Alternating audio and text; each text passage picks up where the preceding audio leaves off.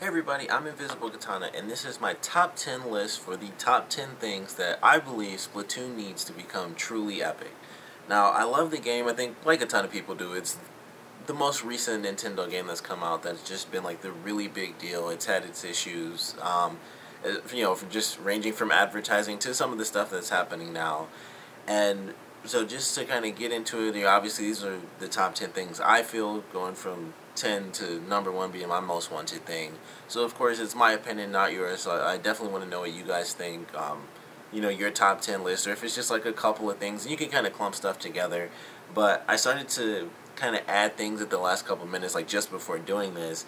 And initially I had like 5 things, and then I added like 2 more after I got to play the game a little more. Like I just recently the Splatfest finished for like the 4th of July stuff. So I learned a couple more things. Like I didn't know about, rerolling attributes and things like that. So I was like, okay, well now that makes me want to add this to the list. So I have a couple of new things on here because it was initially going to be 5, but I just expanded to 10.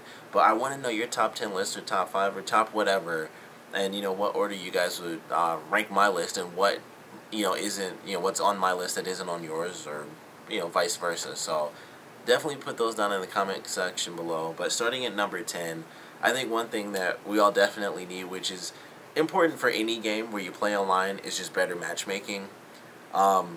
Definitely starting off, because I was kind of late into it, because I don't really have a lot of time to sit down and play the game as often as I'd like to. So when I do is when I get to really rank up and stuff like that. But before that, it's like I'm starting off at like level 7 and stuff, playing Turf Wars, and I'm going into matches with everyone who's at the max level, which is level 20.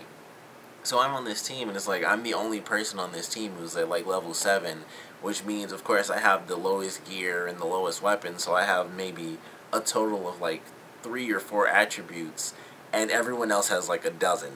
So it's like I'm not, it's hard to like really pull your weight as a team member, or even defeat the other team when you're the one at level 7, and obviously everyone else is like, oh, they have 4 attributes for every single thing, so they're coming in with a dozen attributes, and you're coming in with 4.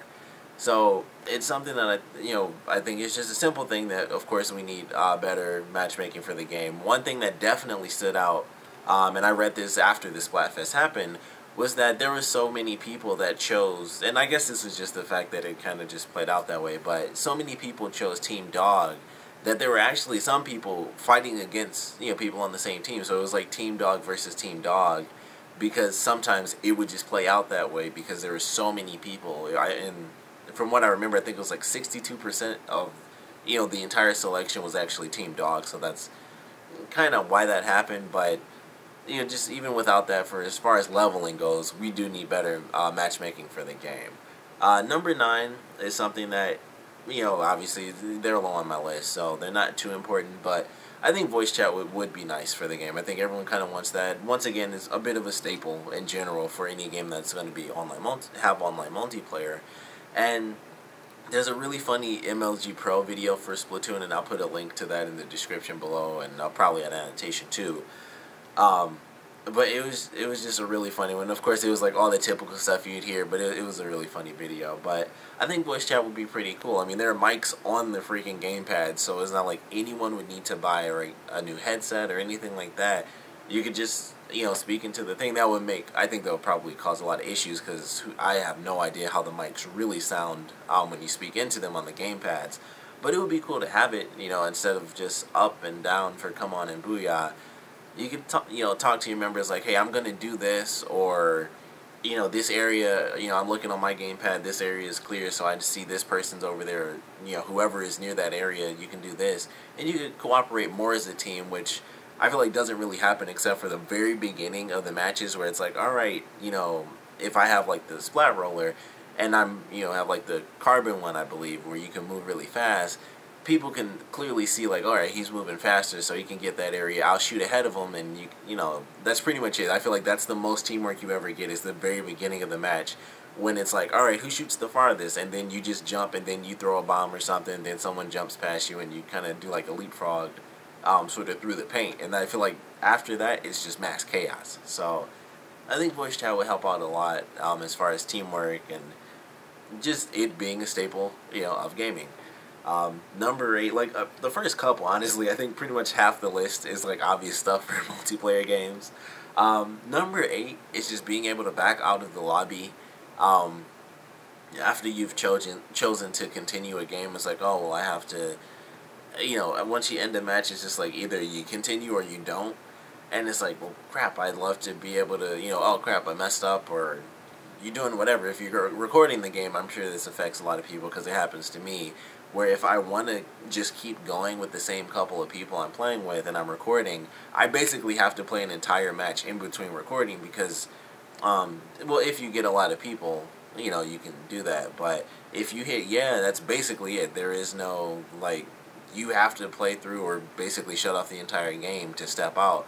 So if you do it by mistake or, whatever, you have to play through that game, and of course you're going to want to go through and do it. But they don't just give you the option, like you hit yeah, and it's like, well, I want to back out of this, and you just cancel, and someone else can take your place eventually. It's like you're trapped. You're stuck in there. You either cut off the game or you randomly lose connection, and that's it. So being able to back out of the lobby would just be a nice addition to the game. Once again, like I said, staple of just playing online. So that would be nice to have in there. Number 7, once again, being able to equip weapons between matches or at least switch them. I think we'd all give a nice little sacrifice of 20 to 30 seconds if it allowed us, or even, the 60-second thing. I think for a game like this, because the items are the way they are, and I guess it would change based on your level, because I don't really have too many weapons or even too many items myself right now, so it might change a little bit later, but I think we'd all give up 30 to 60 seconds in between matches where it's like, alright, we can just wait, everyone can load up, and then of course if everyone says they're ready, then it'll just start automatically, and that's pretty much all, all there is to it. That's how multiplayer games work. So being able to switch between matches where you could change up your style or whatever would be a huge benefit. That way you wouldn't get, obviously have to leave out of the entire thing, switch weapons, and then jump back in, and then you're playing with, a ton of random people, where it's like you want to maybe stick with the team, even though the teams switch back and forth too, which I guess that happens in other multiplayer games too. Like if you have a good team, the next time, even if everyone decides to play again, it'll still just randomly pick, whoever's like, oh, I just went against that person, and like most of the people stayed, and then it's like, oh, now we're on the same team, and it's not like the teams are huge, so it switches everyone up randomly anyway. But being able to equip or change weapons between matches would definitely be nice, and I guess change apparel too, if that helps. So just being able to switch everything you need to in between. Number 6 for me, I think, is something that would just be a cool addition to the game. It's not really necessary, but I think this would be a better addition, even though I do think the other things are serious staples as far as online multiplayer games. They don't really bother me that much because I'm not too affected by it. But for me, I think for number 6, I put a co-op campaign. I thought that would be a really cool idea. I feel like it was something that was a really missed opportunity to have, I don't think 4 people at one time for the single player, because the levels are easy enough when you're just playing by yourself. But I think if you could play that at least 2 players, whether it was online or offline, I think would just make, it would make it really cool. And like you don't have to, stick together the entire time. You can just, mess around, and one person is, exploring the level, the other person's actually trying to beat it. One person's trying to find the hidden scrolls or something like that. So you can just play around and help each other out. If one person dies, they respawn at the checkpoint, and maybe the other person waits for them or just keeps the level going. But I think that would be really cool. I think it would have been a cool idea to have just a co-op campaign, or the same campaign, but it allows you to at least do 2 players, and you just go through it. Maybe one person uses the gamepad, just like with versus mode. One person uses the gamepad, and another person uses the TV, and it's that simple. And maybe they'd have a little map thing for whoever's using the gamepad, because then you'd be able to jump to whoever your partner is, just like an online multiplayer. But I think a 2-player co-op campaign, or the option to do the campaign in co-op, would be really cool, because there are, I believe, 30 or 40 levels, so there's definitely more than enough content for you to go through, even with a second person. It would still take you maybe 2 to 3 hours. I haven't beaten it yet, but every basically little platform takes me about an hour to finish. So even with another person, that still would be about 3 or 4 hours, for the campaign. So I just think that was something that, you know, it really needs to just kind of boost the game up, because you can, have a friend play with you, or like I said, if it was online, and go in and actually be able to switch weapons too. I haven't played single player since I started playing multiplayer, so I honestly have no idea if you even get to switch weapons yet and take what you bought in bought from multiplayer into single player. I still don't know that technically, because multiplayer, once you get into it, it's just like, this is way more fun. But just that option to have 2 players or have another person with you, whether it's on the couch or online, and you both go through the campaign with each other, I think would just be a really cool experience. Number 5, going back to the basics of multiplayer, level select, I think, and I guess I could kind of combine these two together. I didn't actually put it there, I just put level select, but level select, as well as the option to obviously have all the levels at one time instead of 2 for regular, 2 for ranked. Just let us choose what levels we want, because obviously it's just like, well, I like this level better than that. I'm better at this level with this weapon, and this is the weapon I chose, which, of course, if you chose that weapon, you're kind of stuck with that until you leave the lobby. So, it's like just letting us choose what levels, and the fact that we have so many and that we do get just trapped in 2 levels for, I believe it's 4 hours for each rotation. The fact that that happens really sucks. It's like you play through the levels, and something I really hate is that, even though it's only 2 levels, at least it could go back and forth every single time. Like, obviously you guys experience this too, because there are only 2 levels, but you go through a match, whether it's ranked multiplayer or just regular battles, you will go through that, and maybe 3 or 4 times in a row, you will constantly get the same level over and over again. And it's like, there are only 2 levels. Why can't it just switch back and forth? Like, if there are only 2, like, it can just go this level and then this level, and that's all it has to do over and over again. And if you jumped into one, then maybe you'd catch it on that time or whatever. If it's the same couple of people, whatever they played last, then, you'd go to wherever level they were going to. But I do wish that that was another thing, just kind of all clumped together. Let us just choose the levels, then that wouldn't make a difference. That wouldn't be an issue. Like, crap, I'm playing, I can't think of any of the names of the levels, but like the skate park level, I'm playing it for the 4th time in a row, and it's like, I just have to, you want to stick with it, because either you're winning, or even if you're losing, you're just enjoying yourself, and you think, there are 2 freaking levels, how is it going to go back, 4 times in a row? But it keeps happening. So level select would get rid of that, plus it would give us the freaking option to just choose all of the levels, because there are like 8 levels in the game, which you can choose in regular multiplayer. For anyone who hasn't played on console with a friend, you can do that in the one-on-one versus multiplayer on your console itself. You choose any level you want. You pick the guns, like, after every single round is like both people are there. It's just like a fighting game. It's like you see what the other person's about to pick, and you just pick whatever weapon you want. It tells you your sub-weapons and all that, just like in multiplayer. But every single match is like, alright, here's the guns, pick what you want, and then here's the level, pick what level you want. And that's all it has to be in multiplayer. Same thing. Here's your guns, here's your level. But that's something we don't have, so we need it for the game to be better.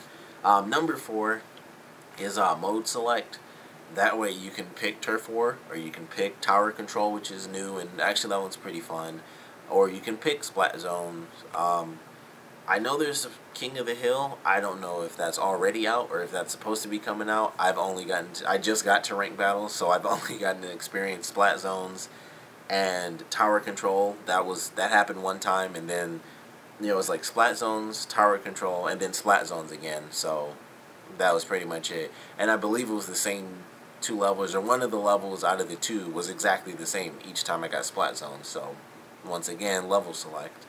But letting us choose the mode would be really cool.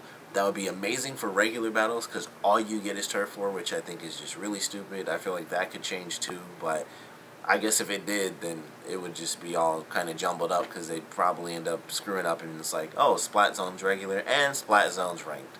So just a mode select, whether it's regular battles or ranked battles, we definitely need that as well.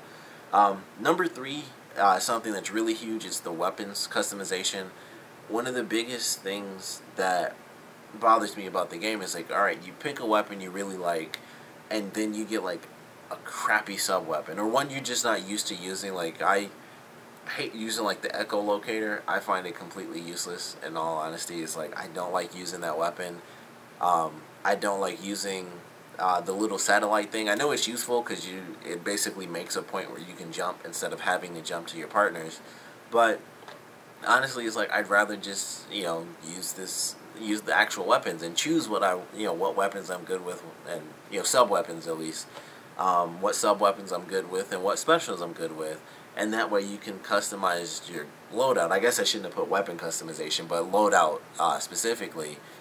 And I think it would just be so much better. I think it would just be a much better way to have that laid out, where you get to choose, here's your main weapon, choose your sub weapon, and choose your special weapon, because everyone plays differently, but we can't play as differently as we would want to because we're stuck doing this. Like, if you want to use a certain roller, you have to use, obviously the specific sub weapon, specific special. Like, maybe you want to use the crack-on splat roller, but you don't really want the Kraken special, but you just like the, roller itself. Or maybe you want the carbon roller, which is way faster, and you want to combine that with the Kraken, so when you fill it up, then you go even further through the map or something like that. Like, it's little things like that that help people, play the game they really want to play it, or the way they really want to play it, and something else that we just really need.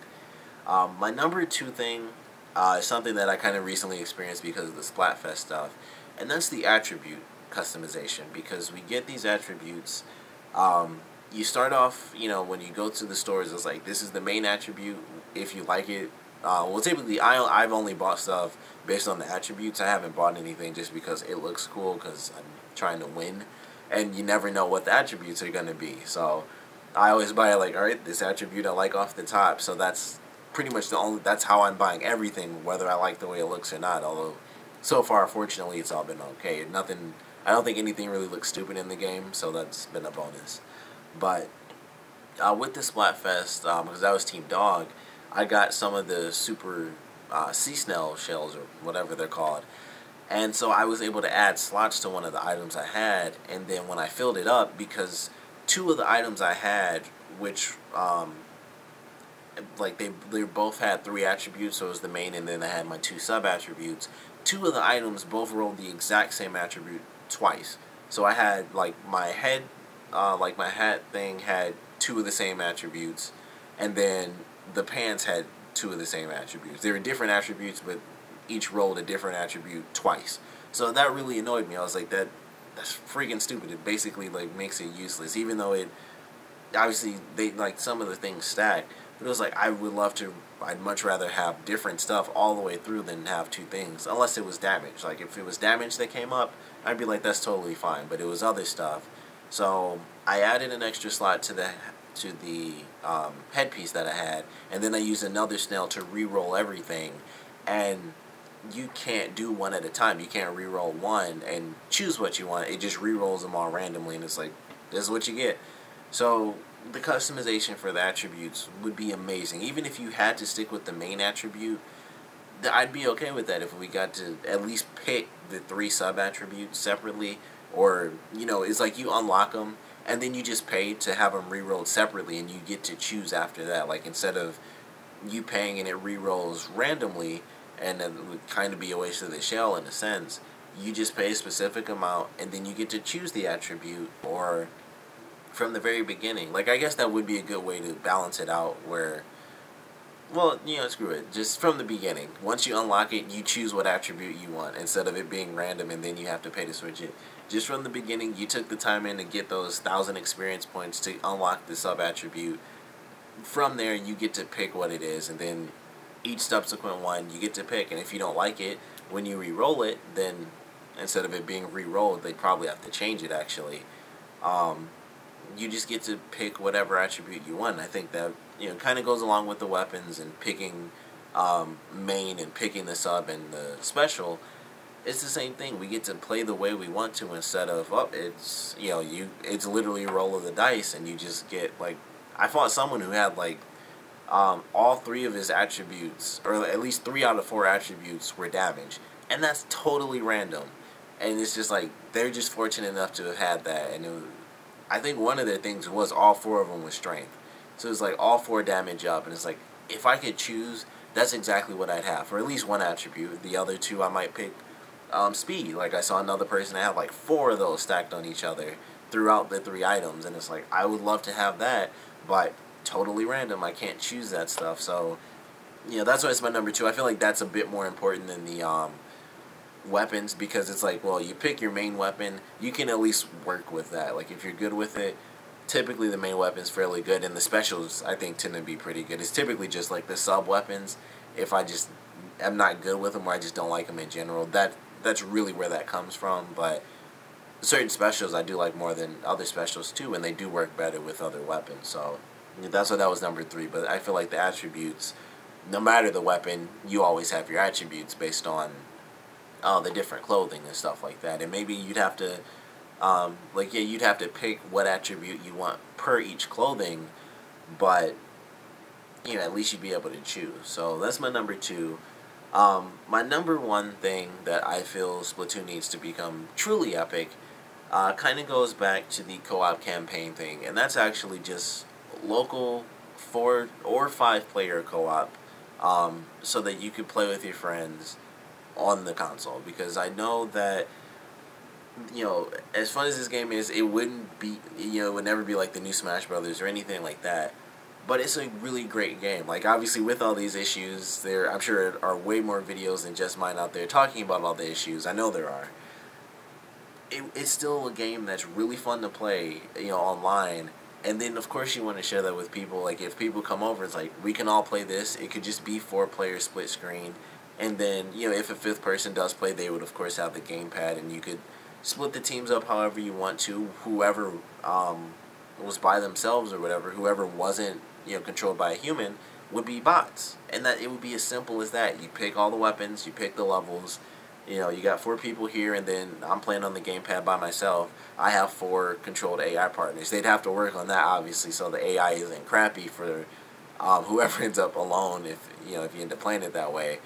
But I think it would just be a great experience to have, like, just add 4-player co-op. Like, I think that was one of the biggest issues too, is that there wasn't going to be that from the beginning, and it was like, oh, here's this one-on-one co-op or versus mode, which really sucks. It's not even like, even one-on-one Turf Wars would be way better than the little stupid balloon stuff.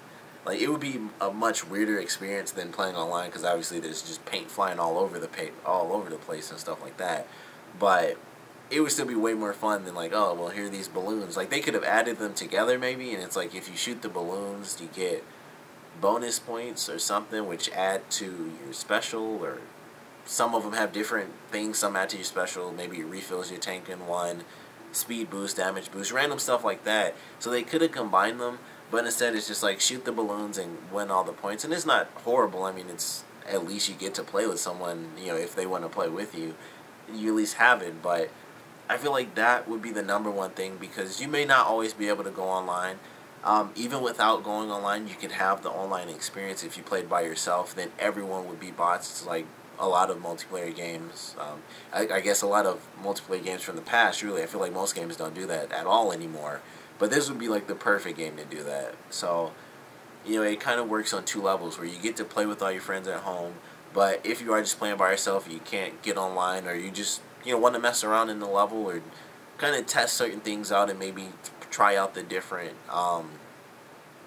modes and stuff like that on your own, you can do that, and you can play with bots and maybe change the AI level, automatically, kind of like Smash Brothers. You get to change it yourself.